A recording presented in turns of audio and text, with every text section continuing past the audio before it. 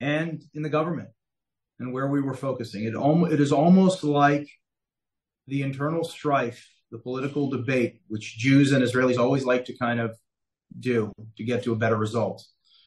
That internal strife was almost like Israel's population and society forgot the jungle that we live in.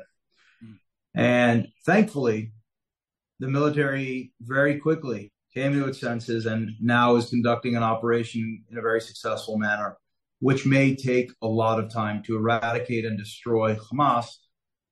What the people on the street and what the population in Israel now wants, both on left and right, This was a country that was there was a lot of conflict, but right now, overnight, on a dime, everyone's united behind one cause, and that is victory. This needs to stop. This needs to change. The future of Israel depends on it.